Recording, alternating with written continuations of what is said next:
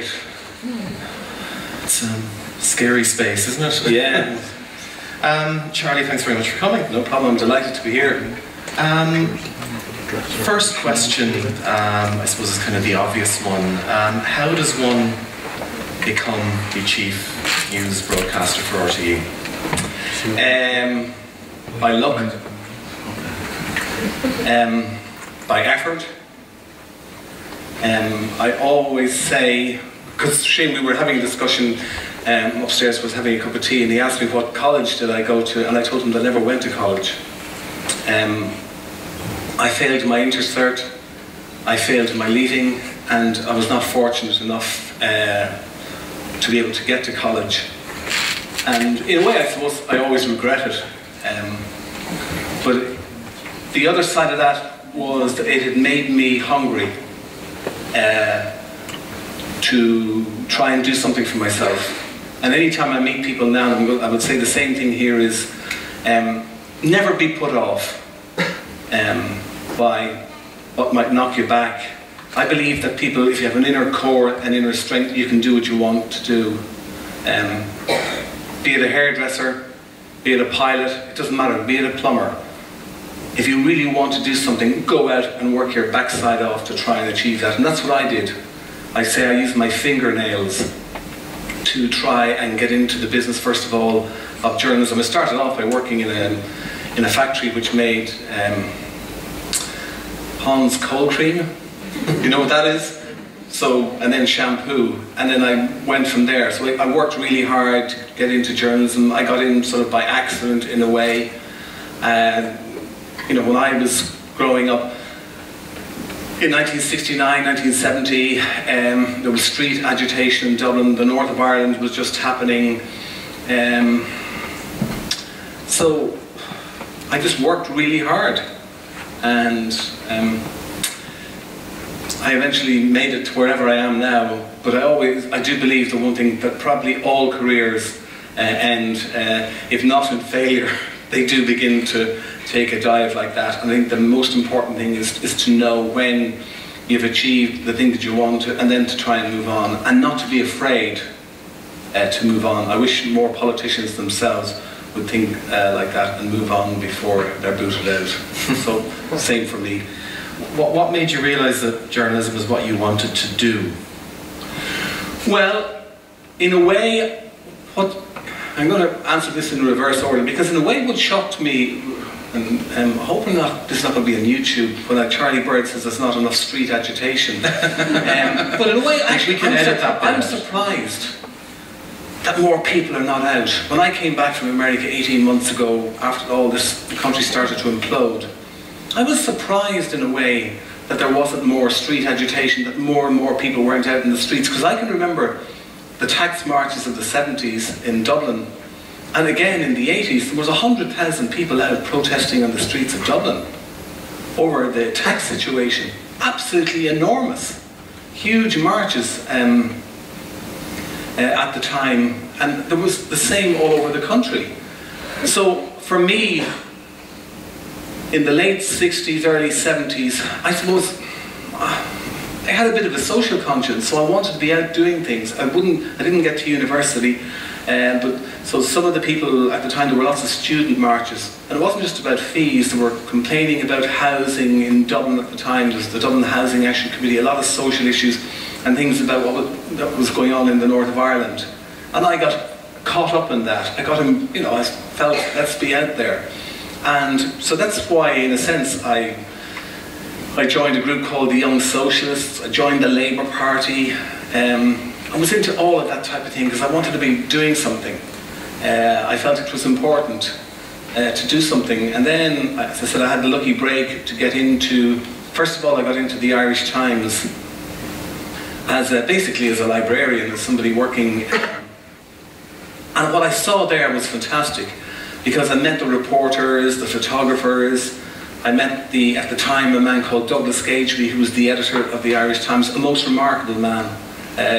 His daughter, Susan Denham, is now the Chief Justice. But this guy was incredible. So what was happening at the time was just brilliant in the country. And I suppose that's how I just got involved. And then I moved into journalism, and I won the lotto in May 1980. For me, getting to join the RT newsroom as a reporter in May 1980 was like winning the lotto, because it was an ambition which I couldn't believe, and it was fantastic. And I can remember to this day my first news report. And again, I'll tell the story because I'm not afraid to tell things like this. I wasn't a particularly good speller, and when I joined the newsroom at first, I used to carry around in my pocket a small little dictionary. And I was sent to do a report on the Irish Country Women's Association, their AGM. And I came back to the newsroom and I was told to prepare a report which would have been about 45 seconds long, which wasn't long in that duration, but it was about 45 seconds of what they call a voiceover, so there were no interviews. But I was so scared, I went out into the corridor and I actually got out the dictionary, because I can't remember the word that I couldn't spell, or I thought that I couldn't spell, but I was so embarrassed, I was so afraid that I would be caught out or something would happen, that I was, in a way, I was petrified. And but I learned to deal with that. I learned to cope with it. And I had great colleagues around me. In fact, the guy who, now that I think of it, he spent a lot of his time as a local reporter in Waterford. His name was Barry Linnane, and he worked for the Press Association in London. And this guy was fantastic. You know, when you meet somebody, be it a lecturer or somebody who's just good with people, and he just picked me up in his hand, metaphorically, and he said, listen, I'm going to help you. So if you have a problem, come to me. Don't go to anybody else, and I'll look after you. And he did. And so in a sense I sort of began to develop and not feel inhibited any longer. And eventually, you know, I didn't really need the dictionary anymore, because I suppose I got confidence and I wasn't as worried. So that's how I started, and that's how I got into it. Were you aware back in the early 80s just how closed a society Ireland was? I mean, Ireland was still very much in sort of the grip of the church and conservatism, and in some ways it was still quite an inward-looking country. As someone like you who was, I suppose, quite young and who was interested in social change, was that something you were aware of? Yes, because earlier, I can't think of how far back you had the trains going to Belfast, the condom train, Nell McCafferty and others going to June Levine was the name of one of the other people who organised to go to Belfast to bring back condoms. And I can actually remember doing a story about condoms in Dublin, or the lack of them. And I think around I can't remember when, in the late 70s, I was involved, it was around 76 or 77, and I can't think of the name of the doctor, but he was a doctor who was in Ballyfermot in Dublin, and women who needed abortions, who were in difficulties, he would organise for them to go to Manchester. And believe it or not, I went to Manchester. I was a researcher on the programme, and the reporter on the programme, we followed a girl who was going on not the mail boat, it was the B&I ferry from Dublin I think it was to Liverpool. I think we ended up in Manchester. But the reporter on the story was Mary McAleese. And yes, she was Mary McAleese. And we followed this young girl who had difficulty, and she had to have an abortion. So it was a difficult issue to even do for television at the time. But yeah, I was aware of what was going on in the country. Like, it wasn't, but it was also, at the time, the north of Ireland was such a big issue in this country. I mean, in a way, and the economic circumstances, because there were petrol strikes, people were queuing for days getting petrol. There was lots of things happening, and yeah, it was compared to today. I mean, there's no comparison to So if you like, the attitudes at the time, they were just about unlocked. I mean, thankfully we're all, well, hopefully at least in a better place in our heads, if not financially, what's happened to us. I think we'll talk about that later, because I believe that you know, what's happened in the last few years is just absolutely reckless beyond belief, and most of us, most journalists knew what was going on, and we didn't raise our hands when we should have. You wouldn't be the first person who said that to me in the last couple of years. One of the things that sort of we've looked at, particularly on the social studies course, is kind of the pathway that has kind of led us to where we are now. And one of the names that has come up as possibly having contributed, whether materially or ideologically, to where we are now is Charles J. Haughey. Now, I know he would have been a major political figure during many of the years that you were reporting the news. I mean, what was your impression of him? I was scared shitless of Charlie Haughey.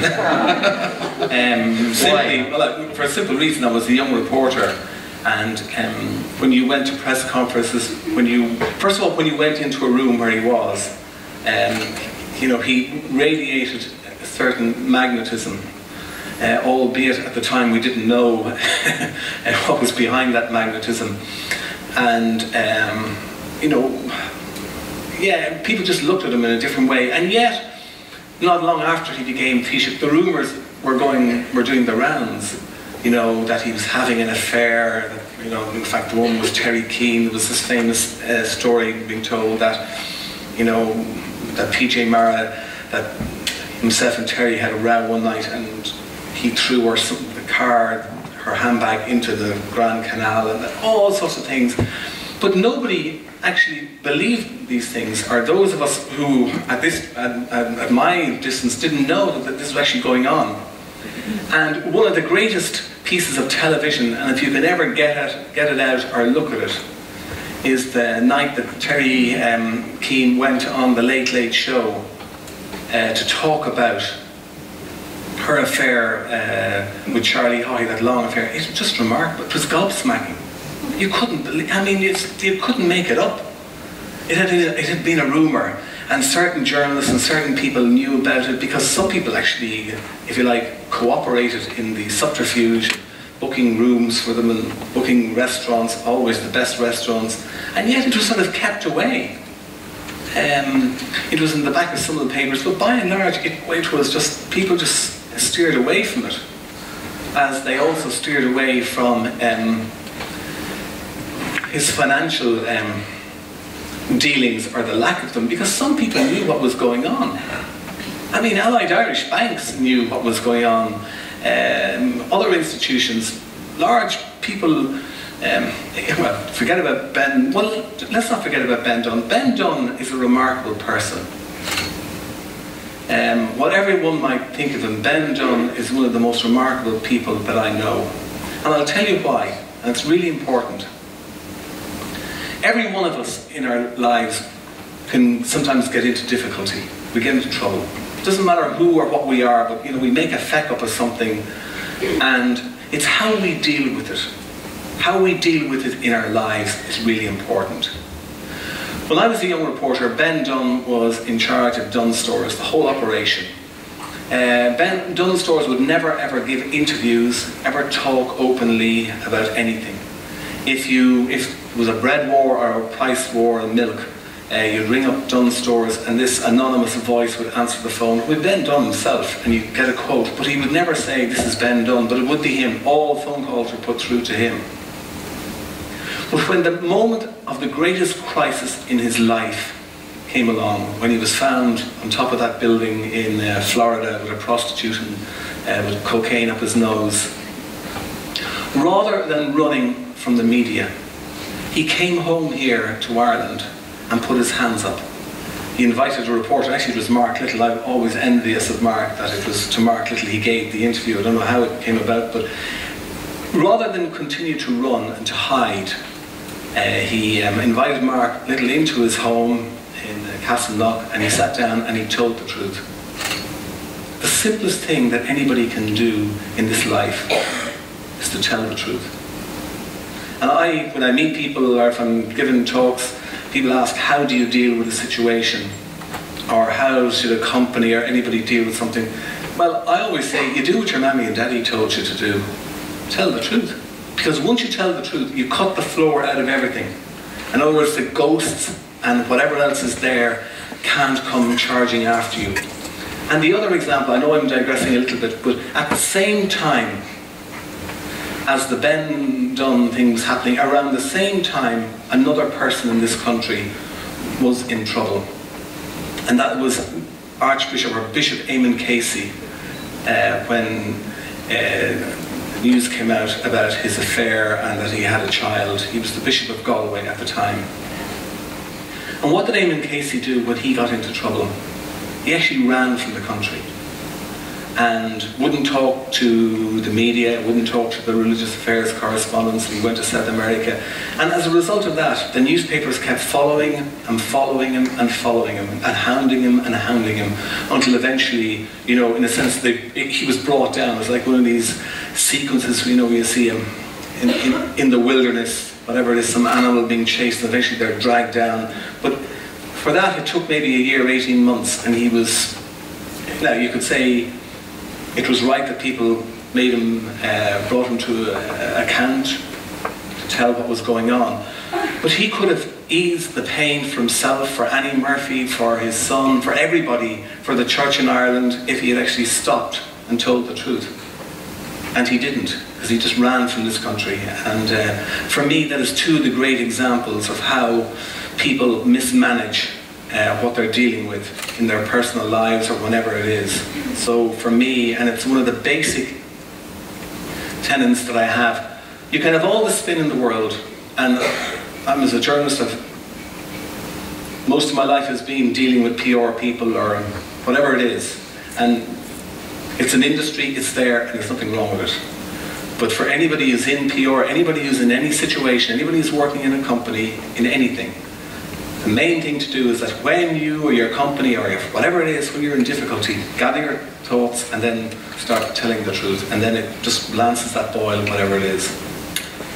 It's interesting that you talk about Bishop Casey, that what he did in some ways seems so small now compared to some of the other awful things that have happened in the church. Well, they may have been small, but they weren't small at the time. Not at the time, because I mean, that's where the difference is. You know, when you talk with hypocrisy, you know, he was telling everybody to live like Charlie Haughey, tell people to, you know, to tighten their belt. Because I mean, I had a lot of dealings with Charlie Haughey. He used to call me his favourite reporter, and at one stage he actually.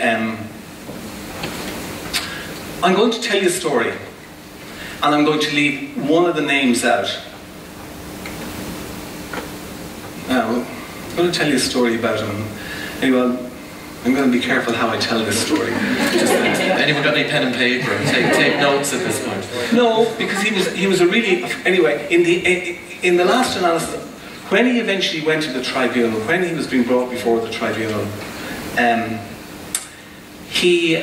I remember the day when he was up there. In fact, there was a light, it was in Dublin Castle, and it was at the Moriarty Tribunal, and they were putting the hard questions to him. This is a man who'd been in self-denial for so long. And just to see when he was being taken apart, all the money. This guy got about 8 million. Over the years, he'd got about 8 million. But the story I'm going to tell you is, and this is a vulgar story, and I mean this, but this is a true story, and it typifies what Charlie Haughey was. But I'm going to avoid the name of the woman involved, because that would be wrong.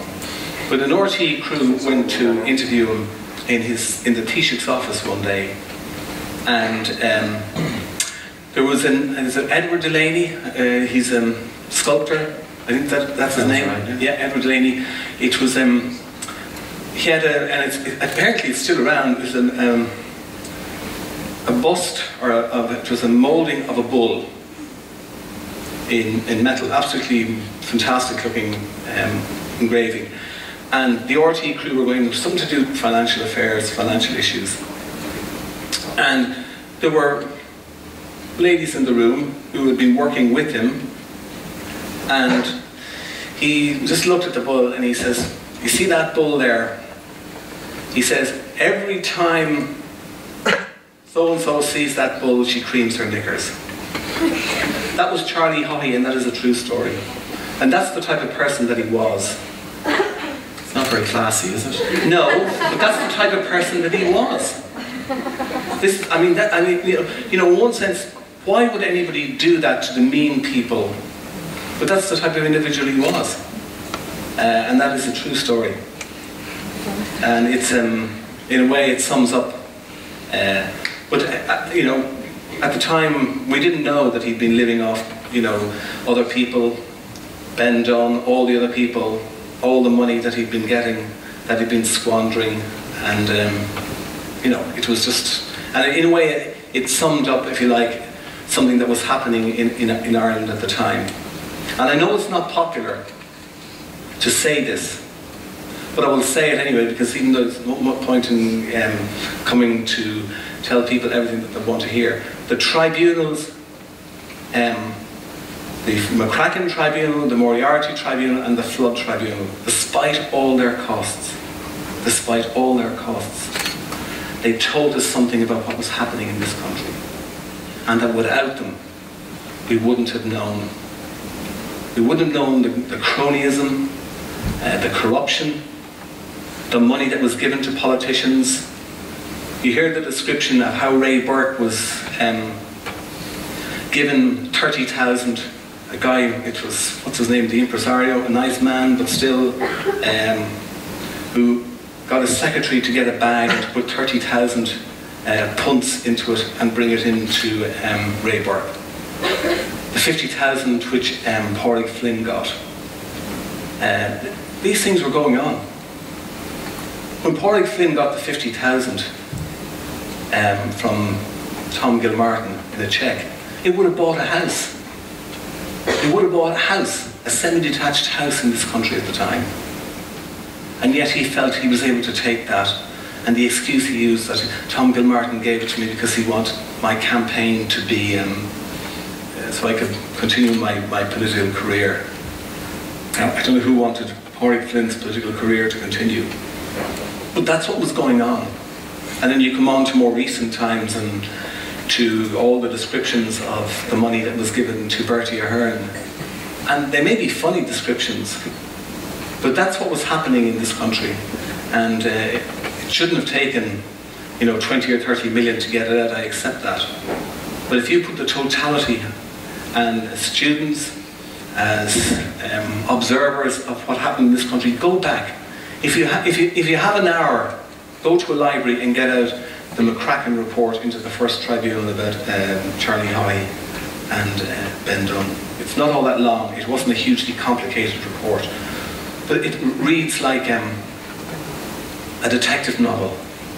And again, even for me today, if you read, I know we'll talk about it later on, Simon Carswell's book on Anglo-Irish Bank, his latest book, again, it reads like something. It's like it's just holding fiction, but actually it's real. Because it's unbelievable that people were doing these things in such plain sight. Yeah, and what's even more unbelievable is that people were so gullible. And what's awful about, particularly the more recent events, particularly in relation to Sean Fitzpatrick and David Drum and all of that, everybody, there seemed to be a collective amnesia. And by the way, I'm putting myself, but all journalists in that as well. We were all sort of glazed over by what was happening in this country. A number of people did stand up and shout, "Stop." But as for a collective stop, there was a collective madness. And I've said it before and I'll say it again, if anybody wants to do a thesis that will get you the equivalent of the Nobel Prize or whatever else it is, go to some library and read the newspapers for, take 1 or 2 years, and all the glowing reports of how Anglo-Irish was, how the business correspondents, the financial correspondents, all paid tribute to this remarkable man, Sean Fitzpatrick. and they hoodwinked everybody, practically everybody in this country. And I'm talking about journalists as well. Let's take a change of direction, because one of the things that you've been quite well known for over the years has been the main link between the Provisional IRA and RTE. How did that originally come about?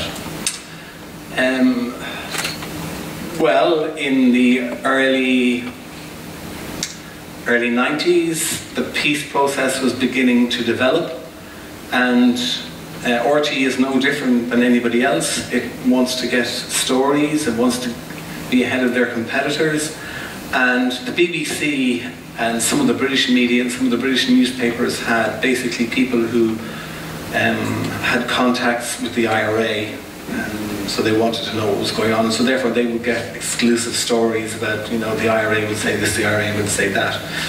And so around, I think it was maybe 1992, I can't remember the precise day, but RTE decided that they wanted to have somebody who would liaise with the IRA, because the peace process with John Hume, stories were emerging about that there was talks going on, and therefore they wanted to have an inside track. So, in fact, one of my colleagues who's still there, Tommy Gorman, was one of the people I think who suggested that it couldn't be somebody from the north of Ireland, it was easier to have somebody from down here to do it. And somebody said, you know, you can go and meet the IRA, and initially it was quite bizarre, it was quite scary, because it was, well, these people were killing people, it was an illegal organisation, and yet you were put into a system where it's like out of the movies, where you'd have to go and meet them, and you'd walk down side streets, and you'd go this way and you'd meet in a cafe, and then you'd go off and go someplace else before they'd sit down. And the truth was, you know, you didn't get very much from them. It wasn't as if they were giving you, you know, state secrets. But over time, I did it for about 10 years, and over the years I was moved from one person to another as the peace process was developing. So from one contact to another. But the one thing I would say was that sometimes they would tell you nothing. When you met them, anyway, whoever the contact was, all they could do was tell you what the Army Council told them to tell you. So they would give you a statement, and they wouldn't even tell you, if you would ask them another question, they wouldn't give you the time of day. They wouldn't say... So they would have a prearranged sort of agenda. Yeah, and tell you what it was. But the interesting thing was that they never told you anything that wasn't true.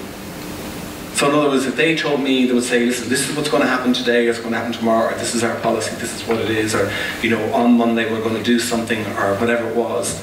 They always did it.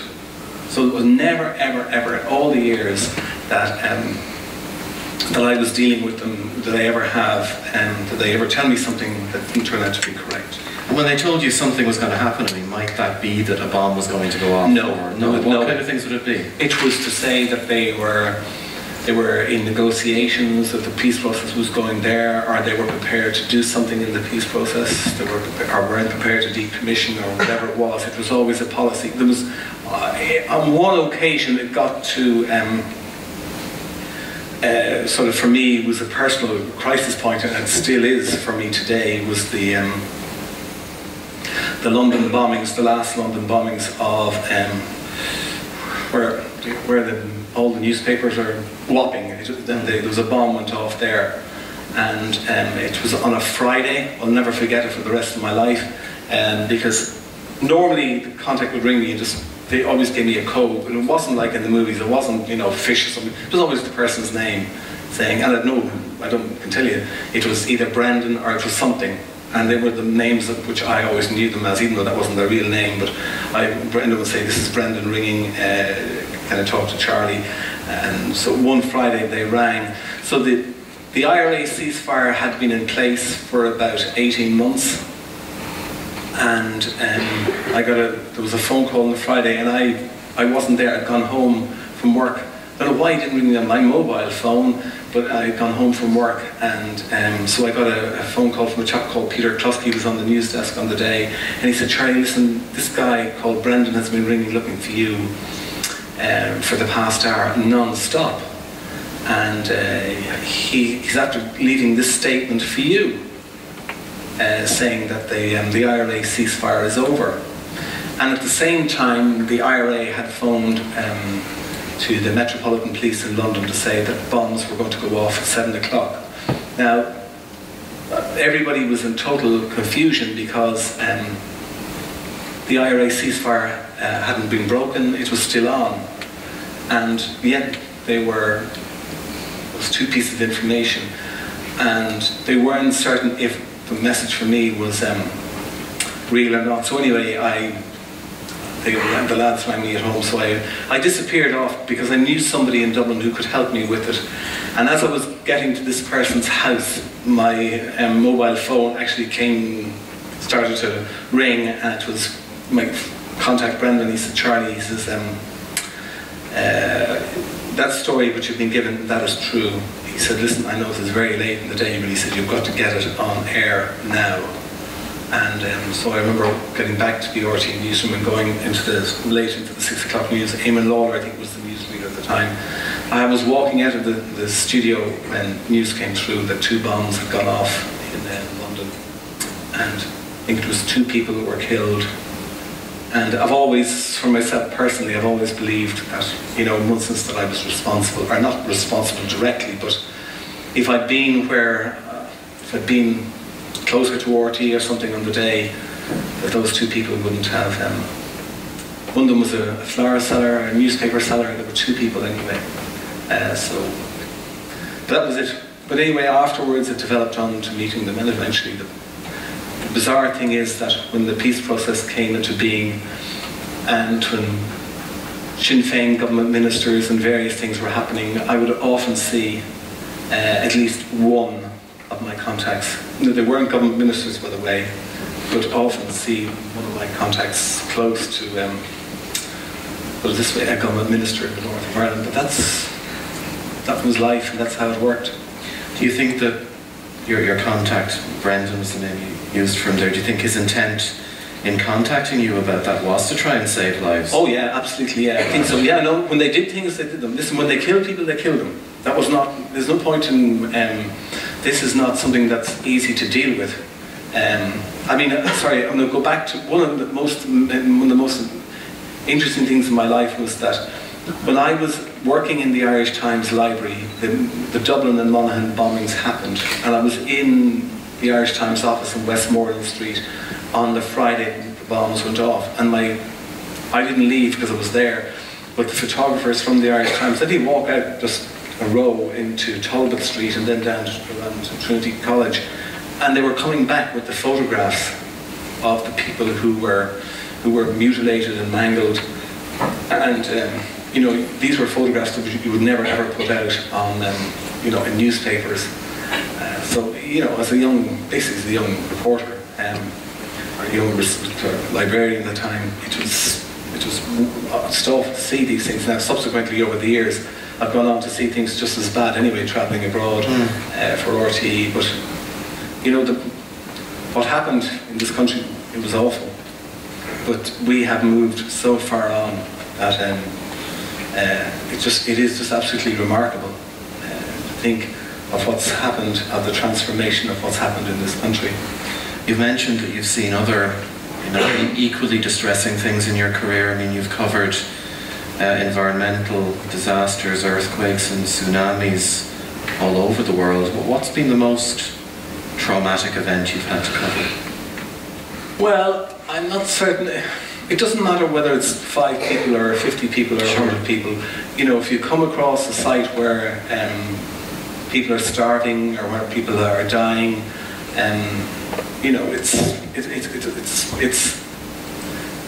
it's hard to describe the smell of death, but once you smell it once, you know it. So whenever it was, the first time as a young reporter abroad in Africa, and I smelled people, dead bodies decaying, it's the same smell. I mean, the last one I was at the tsunami or the Haiti earthquake, and where they, I don't know, there's different figures as to whether it's a quarter of a million people died, or 150,000 or 100,000 people.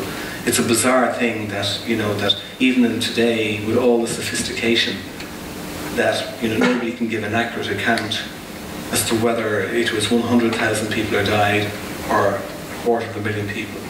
But as I said to you earlier, Shane, the difference between 100,000 and 250,000 is 150,000 people. Just think of it.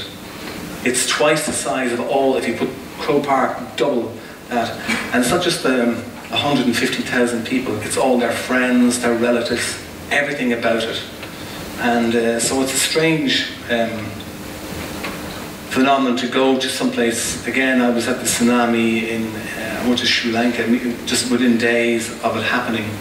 And, you know, see, you know, fields of dead bodies and the whole thing, it's so horrendous.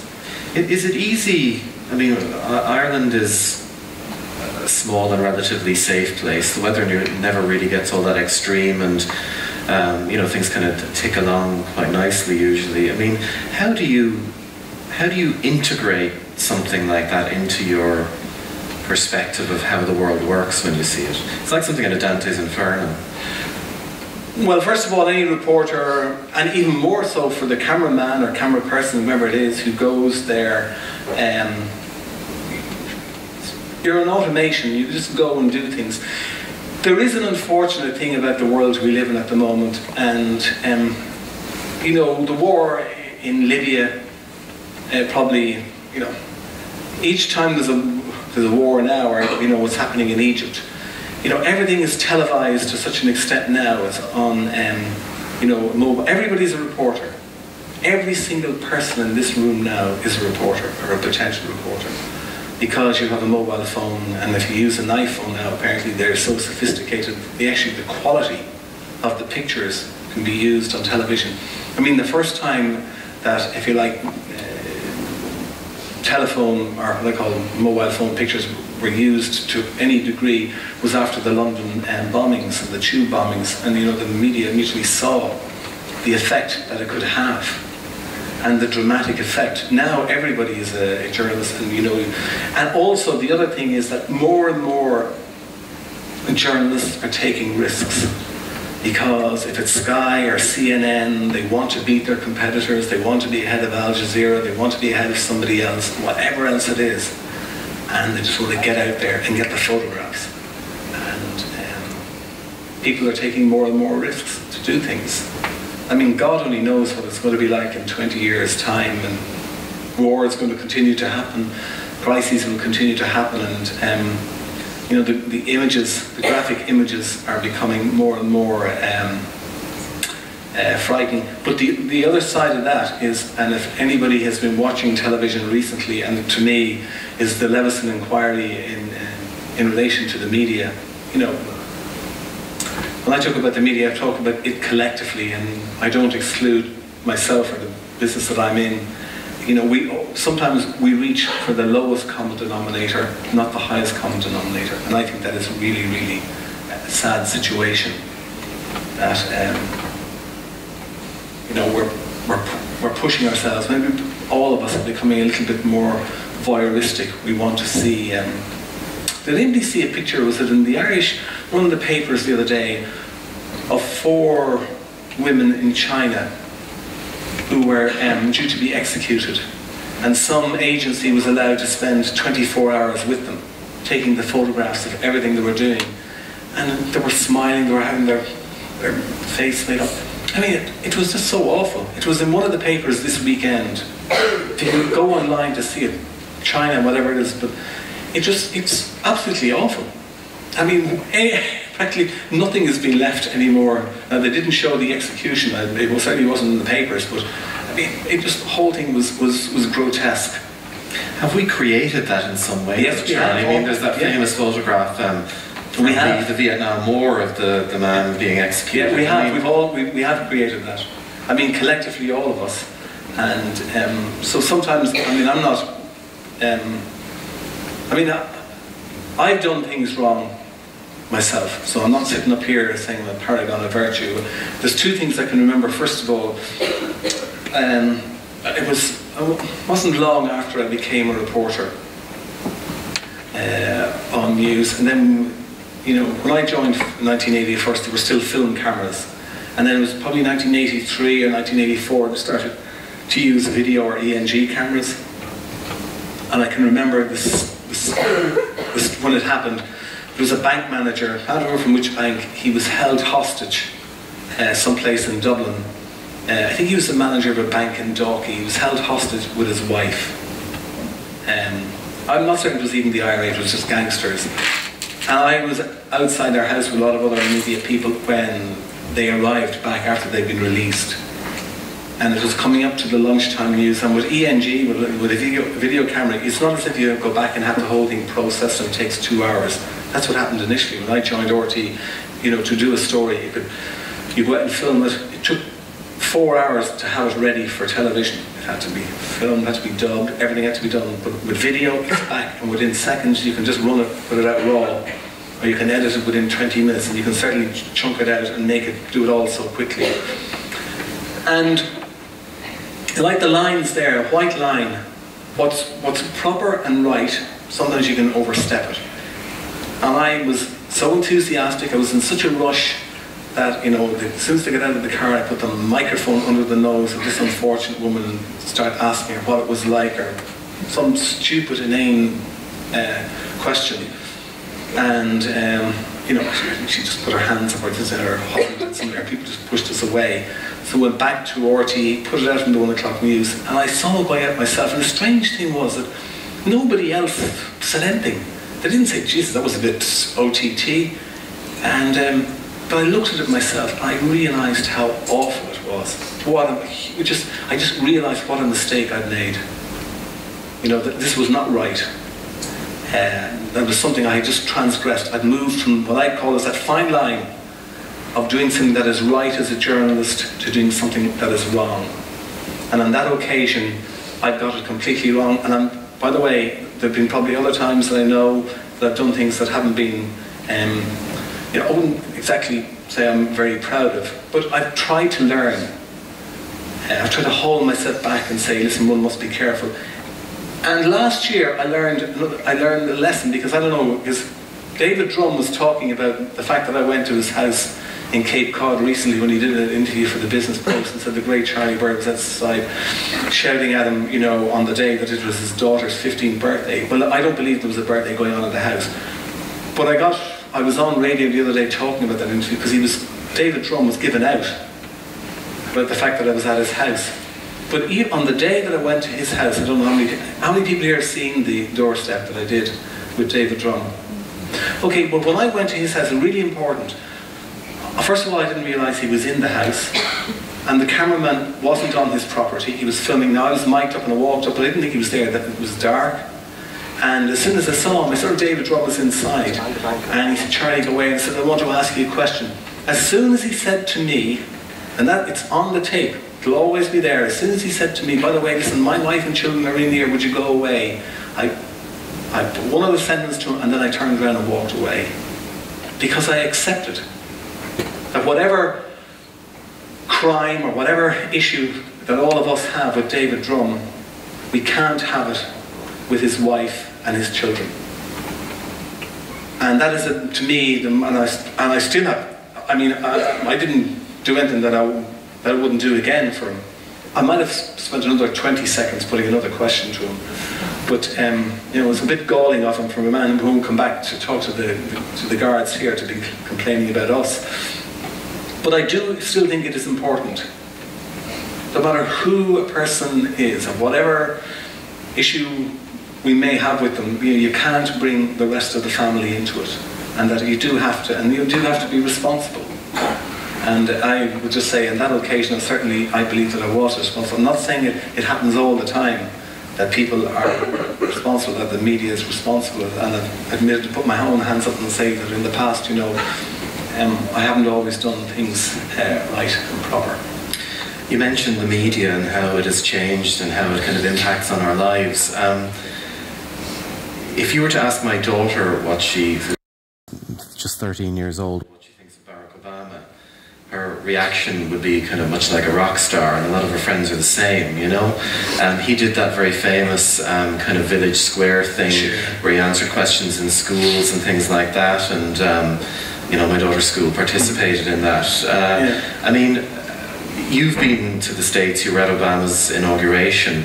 I mean, he's a president who reminds me an awful lot of the way Kennedy used the media back in the early 60s, you know, how he really harnessed it. You know, he was sending emails to, you know, individually to his supporters during the campaign trail.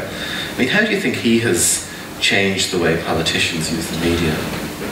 Well, I think because of his campaign was so fantastic. Well, first of all, I'm a reporter, but every reporter, every individual has their own view of life. I vote.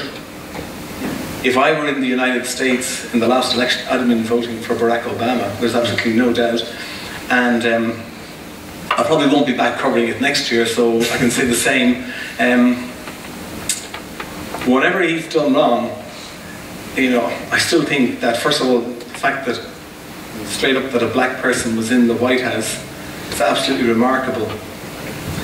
And you know, the first thing that Barack Obama did when he got into the White House, the first piece of legislation that he passed, I didn't really know what it was.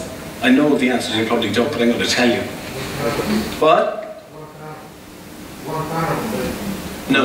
no, the first thing that he had passed, the first piece of legislation that he had passed, believe it or not, it wasn't quite equal pay for women. It was a woman, he met a woman called Lily Ledbetter. It's a remarkable story during the campaign. And Lily Ledbetter had worked in a tire factory. And when they were being let go, all the men were entitled to a certain, whatever it was, because they were men.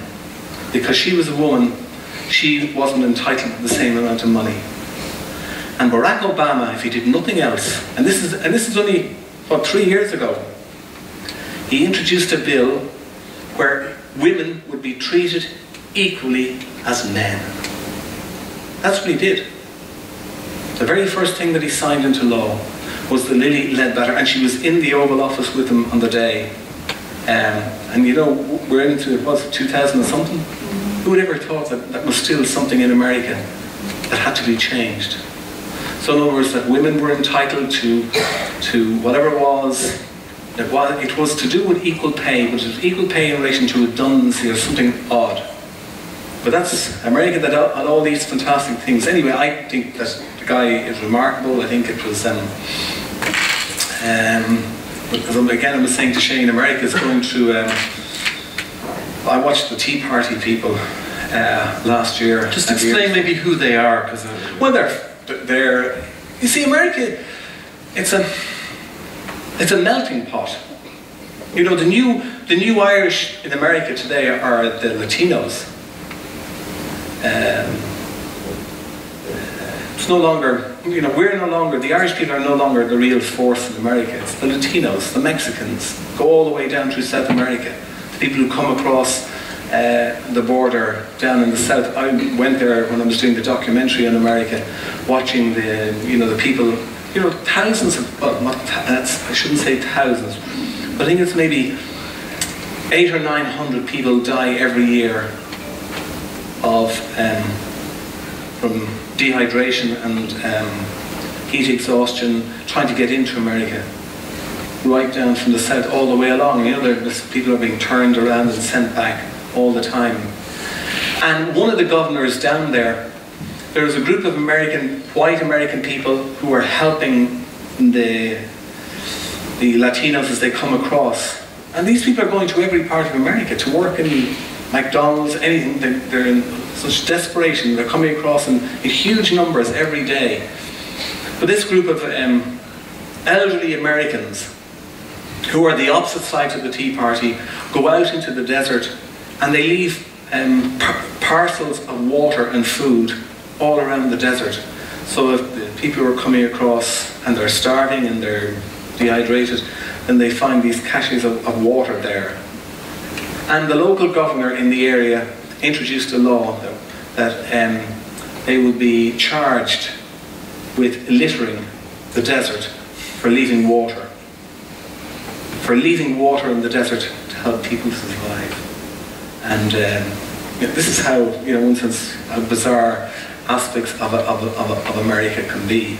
But the Tea Party movement it's a conservative movement, in a way it's a fundamentalist movement, and is it a backlash, do you think? I mean, America's going through the recession, not quite the same as we are, but they're going through a tough time economically. Well, sorry, they're going through an even bigger recession, because in 1 month, in the first month that I went to America working there, in 1 month alone, 750,000 people lost their jobs in the United States. I mean, that, in just 1 month. I know it's a huge country, but that's an enormous number of people who lost their jobs. And again, it's not just, as you know, it's not one person, it's the families, the infrastructures, everything about it. And, the healthcare system is not, we complain about it here. By God, even, has anybody been to Washington recently? You walk around Washington, it's just amazing. The number of people living rough on the streets of Washington is incredible. Absolutely incredible. Because I think it was George Bush Jr. Now, I might be wrong, it could be his father, but I think it was George Bush Jr. The first time he got in, he ordered the closure of a whole lot of psychiatric hospitals as a cost-cutting measure. And all these people were put out onto the streets. And I mean, you don't have to go only a block, 2 blocks from the White House. And in the middle of winter, and Washington is one of the coldest places in winter. I mean, it's like being up in the Arctic. And you're just lying in these, where the grates are, where the heat is coming up. Much more than in New York. I mean, there's a poverty situation in America that most people just do not, you just don't see. You mentioned the Arctic. The last time we were chatting, you said that one of the things you'll be able to boast about when you reach fine old age, that you've been to both poles. Yeah, I've been. It's fantastic. It's I was to the North Pole, and this time last year I was actually down in I did 2 journeys down to the Antarctic, to do this recreation of the story about Tom Cree, and it's just an amazing story about this guy from Anniscall. I don't know how many people, anybody. I actually haven't seen the play, but I'm told it's fantastic. But Tom Cree is one of these remarkable stories about a remarkable individual, of somebody who did something absolutely remarkable. And so last year we went to the Antarctic, and then eventually after Christmas I was fortunate enough, after a sort of a circuitous journey, to make it to the South Pole, to do try and tell his story. But it's interesting, the one thing about the Antarctic, and I'm not going to go on too long about it, is that despite all the negative things in this world, and I feel like all the bitching and all the fighting, at least the countries in the world have decided that Antarctica should remain in its pristine condition. And it's now, so it is fantastic that it is one place in the world which is there solely for peace and scientific purposes, and that I don't think there won't be any madness of anybody ever mining down there for it. But on the other hand, when I did the program on going to the North Pole, I also went to the Canadian Arctic. And there, and Shane and I think we share a certain interest in this, but I came across for the first time the Inuit people.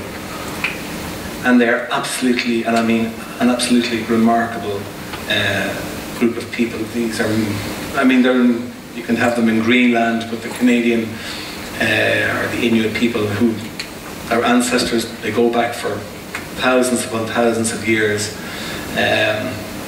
But this Inuit hunter brought us out with him, out with his dog sled team, out onto what they call the land. The land for them is the ice, but they have there's nothing grows up there even when the snow disappears at certain times of the year, and they live this just incredible life. And but the mistreatment of the Inuit people by the Canadian government is exactly what happened to the Aborigines in Australia.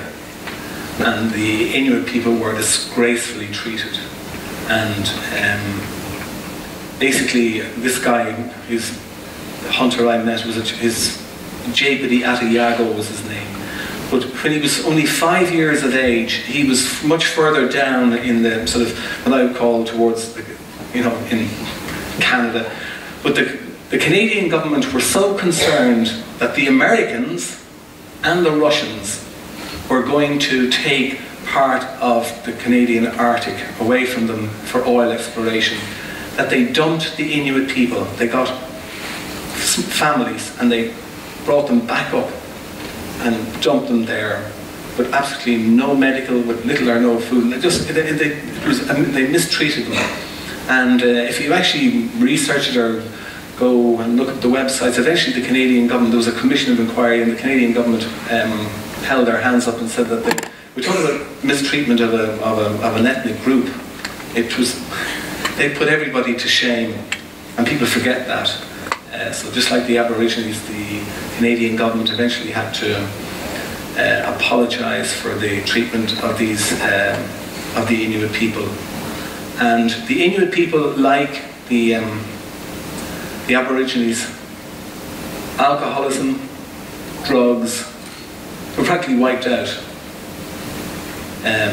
because of the way, the ravages of life and the way they were mistreated. But they're just an absolutely remarkable people.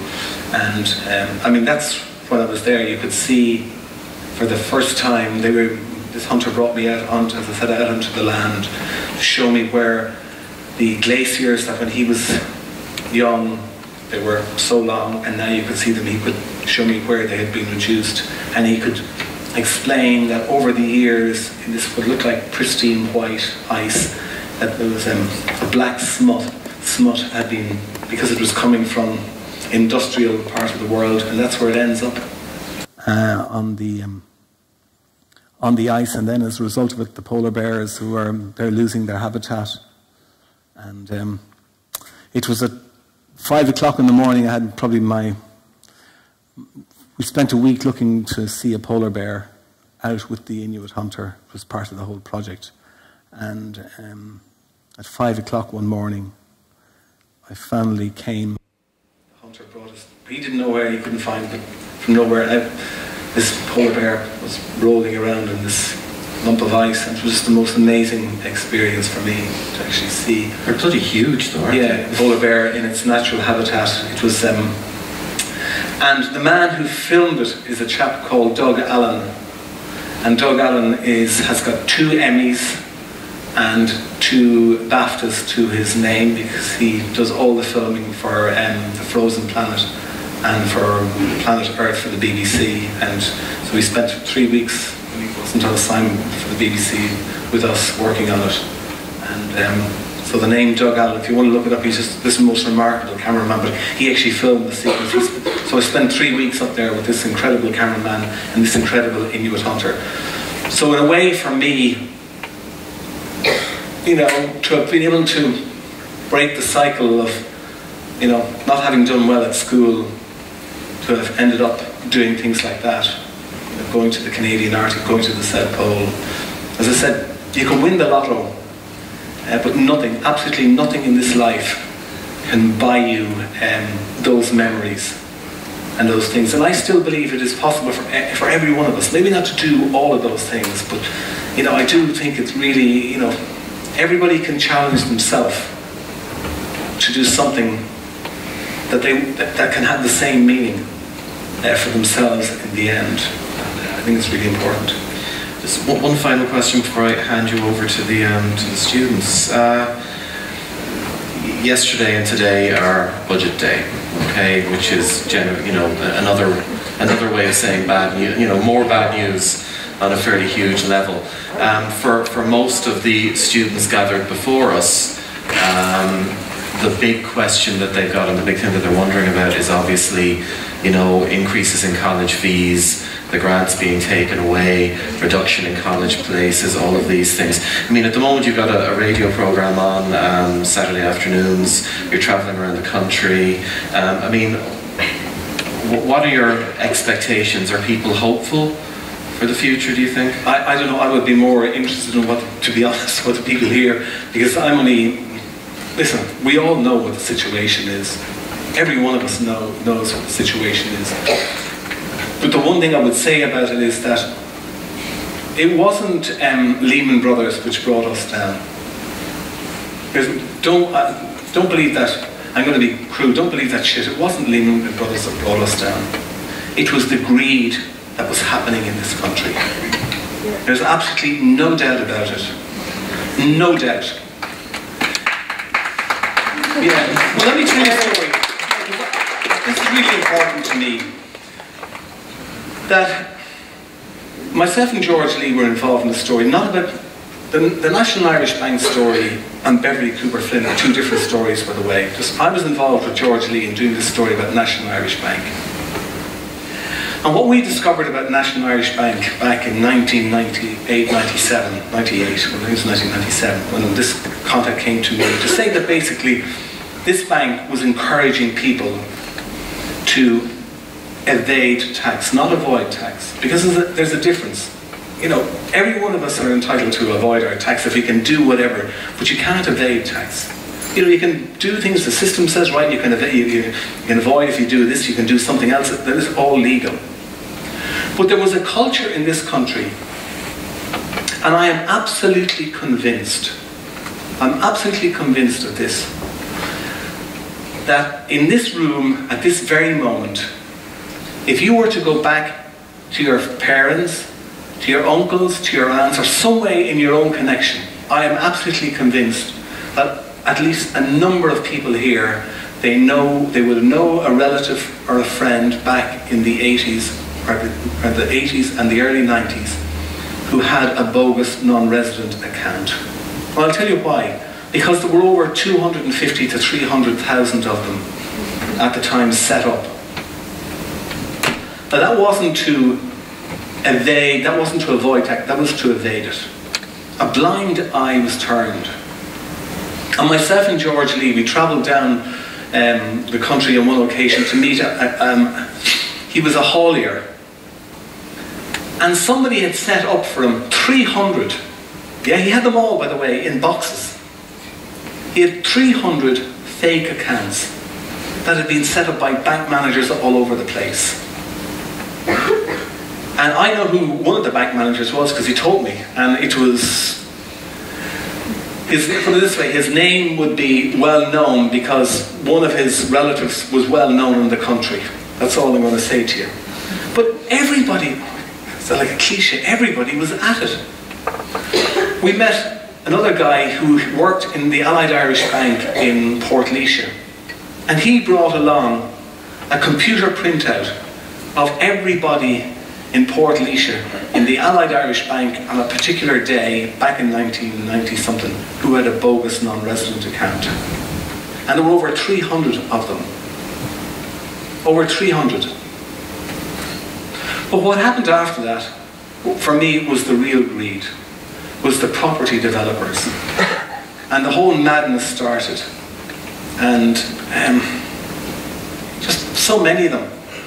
It was, what was going on was absolutely, and it was, we all know this, it was typified more than anything else. And this is where I could get myself into a little bit of trouble here, but I'm going to say it anyway. It was typified in a sense by the Fianna Fáil tent at the Galway races. And this is not dumping on Fianna Fáil, it's just the system. What was, everybody seemed to be out doing it. And I mean, I can remember seeing some of the, because I was involved in watching some of the property developers, the people who were around Bertie Ahern, it would make your skin creep. Because people didn't know what was going on. We didn't probably know the full extent of it. And so it wasn't the Lehman Brothers. It's what was happening in this country here that to some extent brought us to where we are today. And But whatever about the bogus non-resident accounts, people with a couple of €100 or punts that they had in them, I mean, these other people, they perfected it to a degree that's just remarkable. That's why I say, if there's no other book that you read this year, that's probably not good grammar, read Simon Carswell's book about Anglo-Irish, because there was a book a few years ago called Bonfire of the Vanities. I don't know if you remember it. Yeah, just an amazing book about greed in this world. If you read Simon Carswell's book about what was going on in Anglo-Irish, talk about the greed. And there was another story recently, I'm digressing, but there was another story recently about, I heard it on Joe Duffy, it was about some pensions company in Dublin, and it was a few weeks ago, and they were all putting their money, these were people, some of them were really well-to-do people who were legitimately putting their money into this pensions company, and it's gone wallop in the last 18 months with about 16 million missing. And the phone calls to Joe Duffy, that people who were doing which the government had told, this wasn't a government, failure now, it was a systems failure. But the regulator was watching nothing. One other point, I did a story about, after NIB, I did a story about Allied Irish Bank. This whistleblower contacted me about Allied Irish Bank, about a foreign exchange scam that went wrong, and it cost Allied Irish Bank maybe, eventually had to give back about 20 or 25 million. So it was a story ran for a couple of weeks. But basically the system was that in this case, this whistleblower had gone to the regulator. The regulator. This whistleblower went to the regulator. The guy, by the way, is the same man who was eventually forced to resign. I can't think of his name, but he's now gone. But he was the guy who was there throughout all of Anglo-Irish. But he was a bank official, went to the regulator and said, listen, this is what's been happening in Allied Irish Bank. The regulator did nothing about the story. And this guy was so frustrated, so pissed off, that he came to me. But his first port of call wasn't to go to the media. His first port of call was to go to the regulator in this country. So and follow the proper procedures. And the regulator just did that. And that's what was happening in this country. Well, I mean, it's depressing when you kind of look at it in those colours. But okay, let's go to some questions from the floor. Wayne. Charlie, having reported through Charles Hawley, Yarra and Bertie Ahern's Yarra, where do you believe the problems that have the country turmoil at that moment start? Where do you think the problems actually started? If you had to pinpoint a beginning, what do you think the beginning would be of our financial? Well, I think there was too much of a cosy relationship between, if you like, between big business and the political system. Big business is important. Don't anybody think that I don't think it is. It's crucially important. They have to provide jobs. This is the world we live in. But it just became too cosy. And it's what I've been talking about. Anglo-Irish Bank, all the banks. The more you read about what Charlie Haughey was up to. Did Charlie Haughey do something? Did he actually do anything for the money that he was given? The answer is he may not. In Charlie Haughey's case, I just don't know. The answer is I don't know whether he did or not. But when you can take £1 million from somebody and put it in your pocket, you know that's wrong. Everybody knows that's wrong. If you're in a position of trust, even if you don't do anything for it, nobody gives away money for nothing. So that's wrong, and that's what he got. Big fella, there's $1 million. I mean, just think about it. Somebody gives you a check for $1 million, whatever it was, punts at the time or whatever they were at the time, and guys who gave the whip around for Bertie Ahern, they brought in 30,000 into his office in St. Luke's. I mean, I know Bertie Ahern. I mean, I was on the street. I was as a reporter. I covered 2 of his elections. I mean, every day I was with him. I saw the reaction of public to him, how fantastic he was. And but yeah, when I heard all the stories about what was going on in St. Luke's, about people bringing money to him, the whip arounds. Were you surprised? I know that, yes, of course I was surprised, but I just know, this is what's simple about life. To me, it's really simple, and it goes back to telling the truth. You know, you don't need somebody, you don't need your conscience to get you. It's what your parents bring you up as, what is right and what is wrong. So if somebody gives you a lot of money for nothing, it's not really for nothing, it's to ingratiate them so they can be beside you or whatever else it is. And I can remember going around with them. Bertie Ahern's last trip to America, as before I was Washington correspondent, he went on this great tour of America, and he had Sean Dunn, the developer, with him. You know, he was part of the entourage with him, and when he was addressing the joint houses on Capitol Hill, I remember thinking at the time, why is Sean Dunn, this property developer guy, now has run off to America and has left he's everything in Nama? You know, he didn't have to bring him, he didn't have to do that.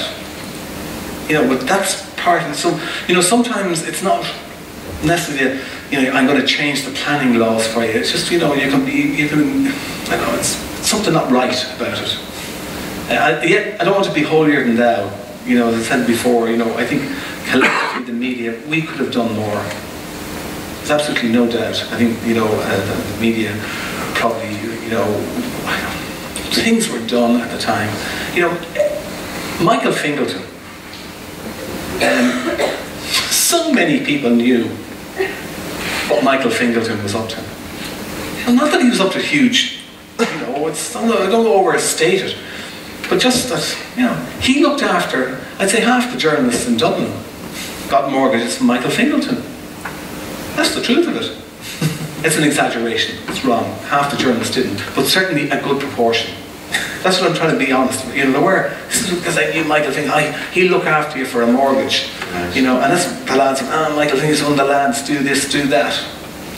And so it's that type of attitude that, has got us to where we are today, where people are absolutely crucified.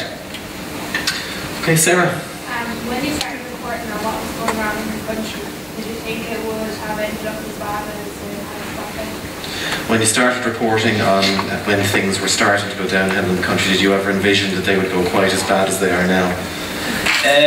No, is the answer. But I can remember at not the last election, the previous one, the one where Bertie Ahern was elected for the third time. That to me was one of the most amazing elections that has happened in this country, because Fianna Fáil have been in power, and this has nothing to do with party politics. So when I'm saying this, I'm being really honest about this. To me, it's not, the people vote governments in, and the people you can't argue with the people. We vote. That's the good thing about this country, compared to other countries which don't have a vote.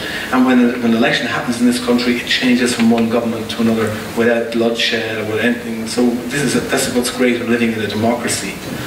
But I have to admit, and I was a journalist watching that third election when Fianna Fáil had been in for so long, I started pulling my hair and said, they're doing it again. So when I came back from America and early this year, I could see what was going on. I mean, a blind man on the street could see what was happening in this country.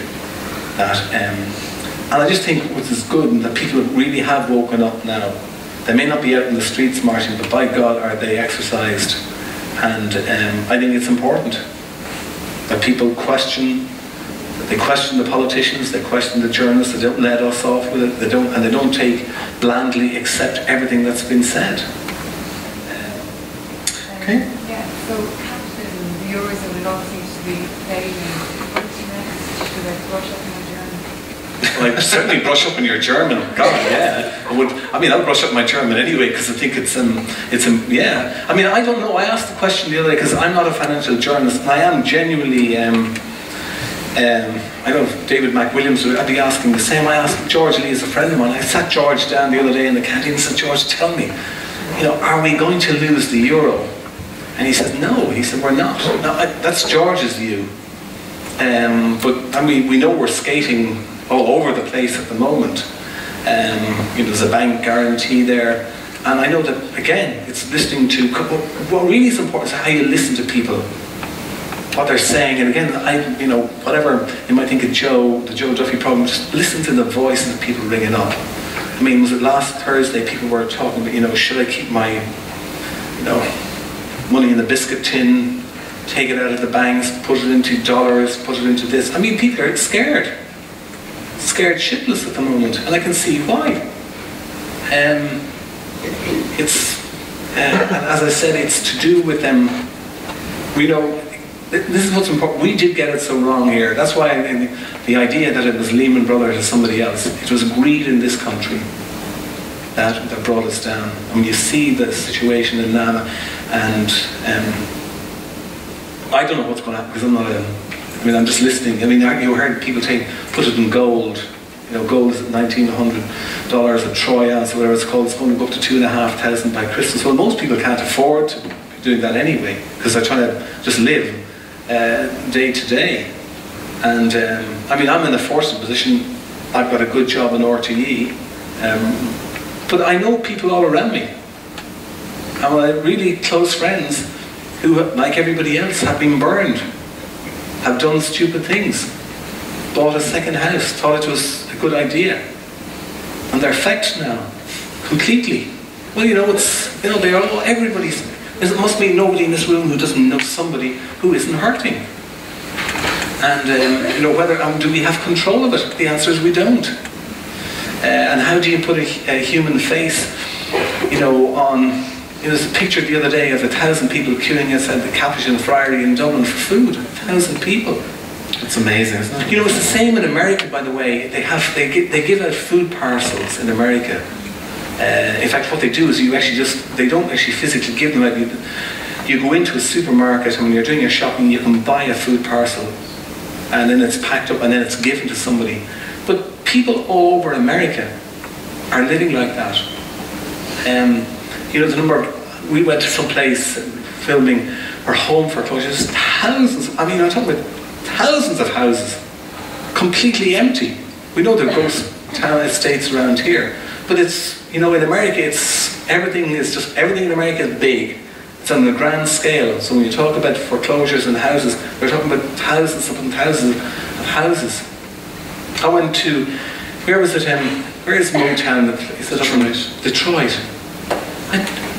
If I could describe to you what Detroit City looks like, you wouldn't believe it. It's remarkable. You get on a plane from Washington and you can be in Detroit in an hour and a half. You get into a car and you can drive out of the city for maybe into what you call the suburbs, and then it is just one vast wilderness of burned out houses. This is in America. This is the home of capitalism, it's the home of everything. Sounds like something out of Mad Max. But you go online, look at Detroit, look at the places in it. If you pick only one city in America to look at, it's there. There are all these wooden houses and they're burned, and people just burn them as they leave them.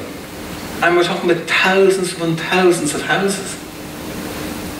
Because it's like Mad Max. It's like as if you could think, 20 years, 30 years down. It's like, to me, it was like the nuclear winter.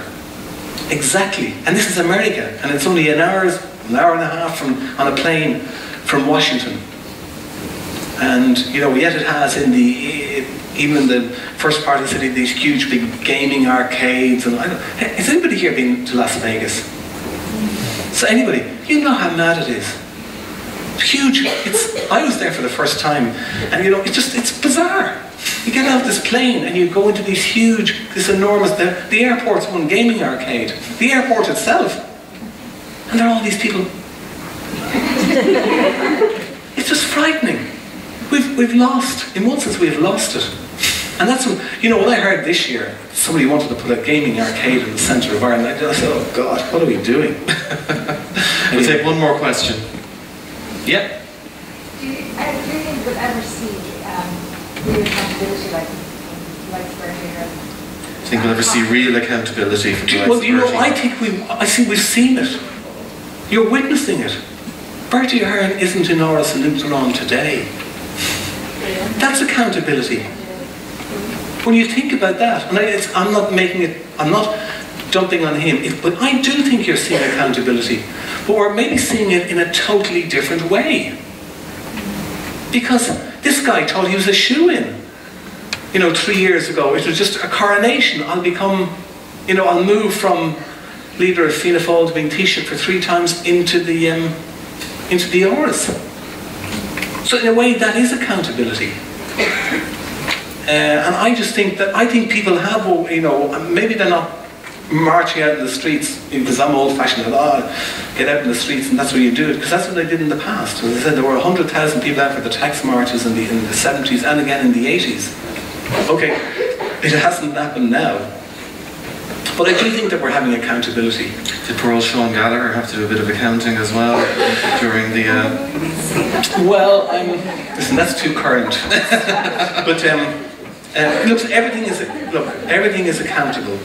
When we get, listen, I work for an organisation that in one sense has got, something terribly wrong at the moment in relation to, the whole prime time story. But all I can say is that I know the people involved, the journalists involved, and you may not believe me, but throughout all the time that I've been in RTE, people always say, the political system always says that you're out to get us. There's such a shorthand, you're again either Fianna Fáil, you're against Labour, or you're against Fine Gael, or whatever, even against Sinn Féin, because once the political system's there, they always believe that people are out to get them. But 2 things for me are important. One is that RTE is a microcosm, like it is in this group here today. There's nearly 2,000 people working in RTE at any one time. They come from all walks of life, from every town and village in Ireland, from every hamlet. And nobody wakes up every morning and says, we must get rid of Fianna Fáil today, we must get rid of Labour, we must get rid of this. People go and do their job. And here I'm going to be shamefaced and say that public service broadcasting, or RTE, is not about Brian Dobson, it's not about George Hamilton, or pick any name. In 5 years or in 10 years' time, this country will still need a media that can probe and question. Got to be careful when we make mistakes, say we're sorry when we get it wrong, but and the mistake can be enormous. But it might suit some politicians to say, now we must get rid of RTE, we must do something. But in my view, the public service broadcasting is important and will continue to be important. America doesn't have it. By and large, public service broadcasting is dead in America, except for the PBS and public service radio and television, which are small, which are brilliant. But I do believe that this country needs a system, but I think all of us need to be probing and to be questioning, so that we're not all led blindly the way we were in the past. Speaking of which, I believe you have an invitation. Oh yes, the programme, by the way, is coming from Saturday with Charlie Bird. Is actually coming from the Garter Lane Theatre here on Saturday afternoon. So if anybody wants to come along and sit in and watch it, you're very welcome. That's Charlie's radio programme. Yeah, he's travelling around the country at the moment, kind of getting the mood. It's a live show. A live show. So if you're interested in coming along, being broadcast this Saturday afternoon from Garter Lane Theatre. What time do people need to be there? About 1 o'clock, 1:05. Okay, Charlie Bird, thank you very, very much.